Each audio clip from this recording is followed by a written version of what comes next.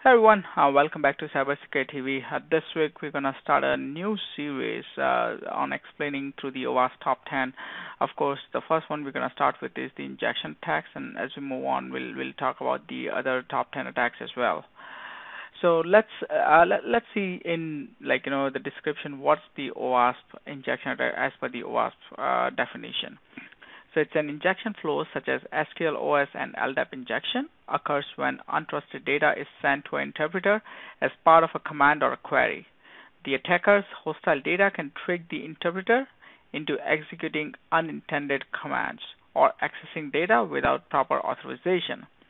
Now let's break this down and explore what this actually means.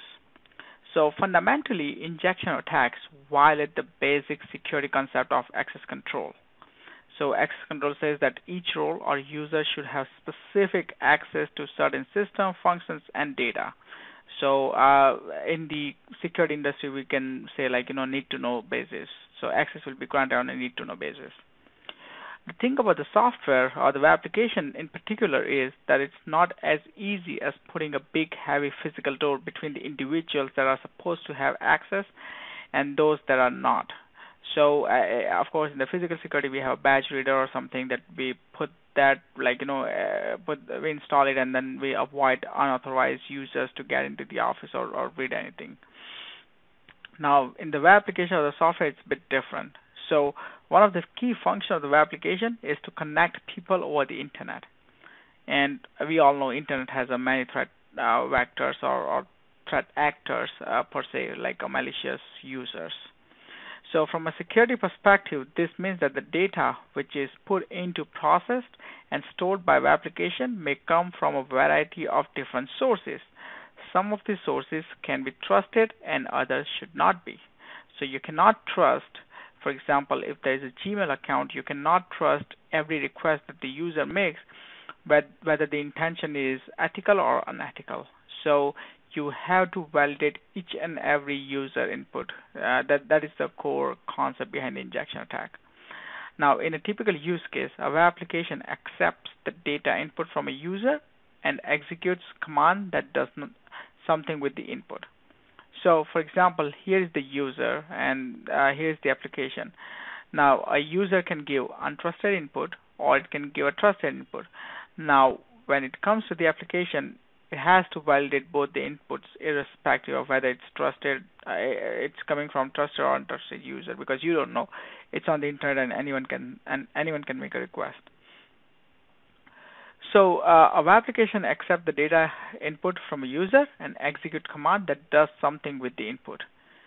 In the case of injection attack, a malicious user, can submit untrusted data, which is then operated on by the application.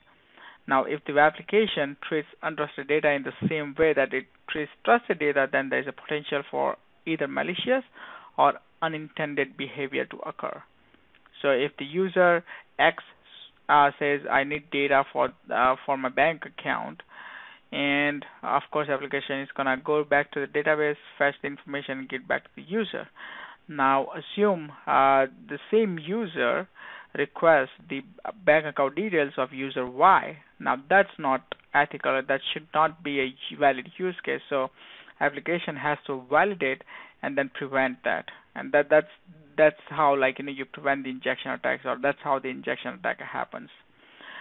Now many of the technologies that are vulnerable to injection, such as SQL, we know it's popular SQL injection or the LDAP injection, XPath injection, or the NoSQL injection. So one way to think about software and how it interacts with the digital database and other structure of managing, storing information is to imagine that you have got a file cabinet and a robot. So, just look probably in your house you have a file cabinet where you keep different files, such as you have your taxes, you have your insurance details, you have some contracts or whatever. Those are in the different file cabinets, and then you have a robot who you can command. Of course, we don't have right now, but who you can command, and it will fetch something from that cabinet and give it to you. So, for example, I can ask, okay, give me the tax record from 2019, right? It will go in and it will fetch the tax records of 2019 and give it to me. Now, what if that's a very proprietary information, and of course it's a proprietary information which only I and only I should have access to. So what if somebody other than me commands to the robot that, okay, give me tax for 2019? Now it should not. Or what if that person says, give me all the tax information? It should not, because he is not the authorized user to get this detail, right? So now here is the similar query. So like how it works in the application. So suppose there is a select star from files where type home insurance and year is equal to 2017. So I'm requesting robot to give me home insurance from the year 2017. Now this statement intend to select all the files. Now suppose what I've done is I have added the OR condition and I put A is equal to A. Now everyone knows this is like true every time. So whenever the attacker or the malicious actor attaches this to the query, of course, like it's like giving the robot an instruction card that simply says, robot, I want all the documents. Basically, that's how injection works. When a software application takes in the data input and interprets it as a change to a command, pretty much anyone who is able to send the data to the application can tell it what to do. And that's what, as a software developer, you want to avoid. Now let's talk about the impact. What are the impact that the injection attacks could have? One of the impact is an attacker might be able to access data, change data, or even delete the data.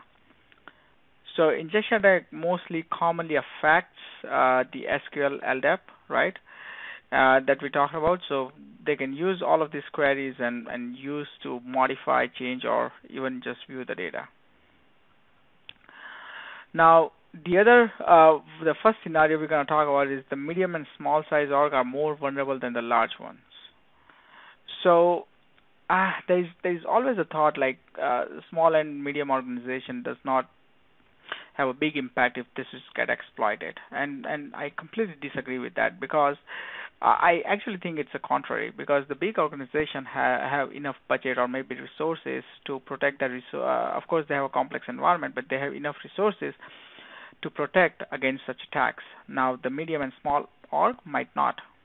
So they might be storing, and of course as far as the sensitivity of the data goes, medium size company can store the sensitive data as similar to any large organization.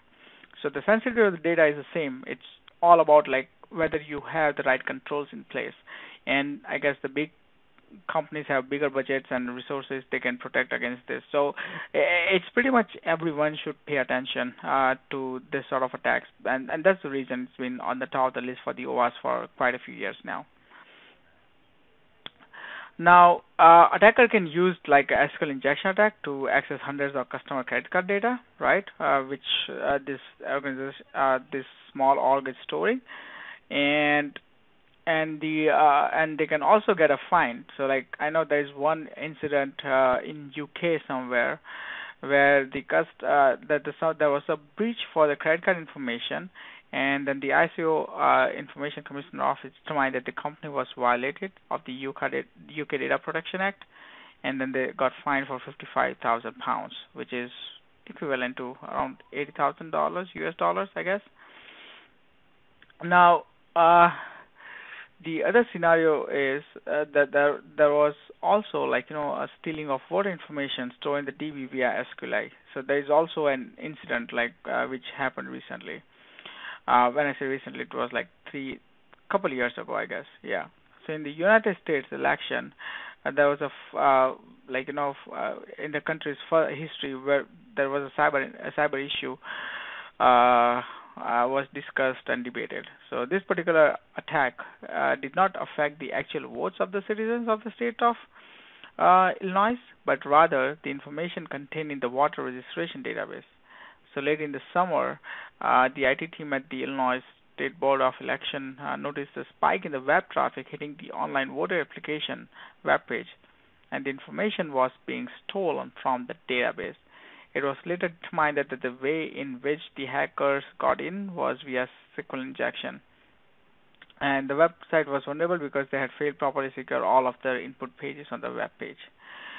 So there is a huge impact on because of this attack, because you are pretty much giving unlimited access to your data to someone who you are not even trusting, and that's the reason, like, we have to be very cognizant about when we are implementing such controls. The first control we can implement is input validation, right? So the first step is to preventing and avoiding injection attack is to validate data inputs, and that's not just one input or two inputs. It's like for all the inputs you have on any page, and including headers and like website headers, user agent headers, and hidden fields, everything. So as early as possible in the workflow, the application should check to make sure that the data input actually matches what is expected when it comes to attributes like type, length, format, expected values. Let's take an example. An input field that is supposed to take in a birthday is likely to take a number for year, a day, either a number or a string of text like January for the month. If user is entering data that does not conform to this requirement, the application should reject it, or should consider potential malicious. There are two basic ways to approach the input validation. The first is to define what is not allowed. This is called blacklisting. A blacklisting approach to input validation might involve trying to detect potential dangerous characters like apostrophe or the strings like equals or equals one, which is always true, or the script tag. We have seen this bunch of examples in our XSS series, where we have seen, like, the firewalls are using sort of like blacklisting approach, which are easy to bypass, and that's why I always prefer whitelisting. In our earlier example of the file cabinet, you can see how adding certain malicious character can completely change the meaning, right? We just added like a apostrophe a is equal to a. So if a character on the blacklist is detected, then the application won't process the data. The second way to do input validation is to define what is allowed. That is called a whitelisting, which I usually prefer. So in the birthday example we talked about just a few moments ago, this is the same as saying the user input for a birthday should consist of certain data types. And if the data provided by the user doesn't meet those requirements, then the application should reject the data. So here's the example. So as you can see, we have, like, some validation, I guess some example of how the birthday should be. And if it doesn't match, then you just throw input validation exception. This is just an example, but of course you understand what the context this is about. The next validation is use the prepared statement and store procedure. So another approach to prevent this, the injection attack. Now the idea here is to avoid what is called dynamic queries, which lead to an issue of the user providing input, which can then be executed as command rather than as a data. Both prepared statements and store procedures require application developer to build a code that specifies command ahead of the time. Next, the developer needs to ensure that the application only takes user input as data, which can be interpreted as a parameter to the query rather than command itself. So we are not constructing a dynamic query based on the user input. Once again, consider the analogy we discussed earlier about the file cabinet. So when an application allows dynamic query to come from user input, a malicious user can send malicious command to the robot, and the robot will obey.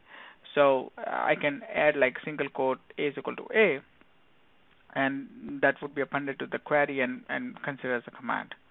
So rather, with the stored procedure and prepared statement, it will be considered as a parameter rather than the command itself. So prepared statement and stored procedure make it so that only the parameters can be specified by the user. The function and the commands are already pre-written by the developer, so they can be changed or exploited.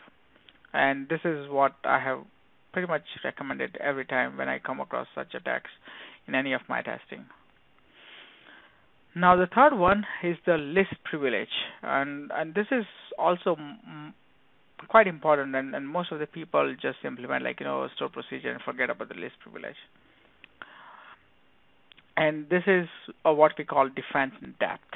So it's always a good idea to set up the access control permission to the database according to the principle of least privilege. This means that for every type of application account that has access to database, including accounts and data for the use both humans and by system, you should think about exactly what kind of access is absolutely needed for each account to do what it needs to do. So again, that's a concept of the least privilege, right? In some cases, this might translate to some accounts having only read-only access. Make sure that each type of account only has read access to the tables that they need access to, and not all the tables. And the reason for that is, suppose like you have been implementing the blacklisting, whitelisting, or let's say prepared statement, but for some reason you forgot to implement the same control in one of your web page or one of the input parameter. What happens is if attacker kind of exploits that parameter, they will get access to database. Okay, but what if we do not have this list privilege? Then they could do add entries to a database. They can create their own admin role, and then they can use that to do certain actions and whatever they can do, right? But if we have the list privilege, if that function only needs to read the records, so read the insurance from 2017, for example, then that function should only have read access to the database object. Like it should not have the write access. So that way, at least we are preventing bit of an impact to the application by preventing attackers on modifying anything or preventing from doing anything malicious other than just reading the data. So that is why I call it as a defense depth, and that's why all of these three controls are super important to avoid injection attacks. And even though this is very popular, this has been on top of the OWASP top 10 for quite a few years. I've still I would say roughly out of 10 applications that I would look at least I would find this in 4 or 5. So there's still people out there not able to fully mitigate this, and this requires a lot of awareness. So that's it for now. I guess in the future session we'll cover some other OWASP attacks in depth and understand what the impact is, how do you mitigate, and what the actual scenario is. So thank you guys for watching. Hit the thumbs up if you like this video. Also subscribe to the Cybersecurity TV Facebook page if you haven't already to get the latest updates. And I'll see you guys next week. Bye.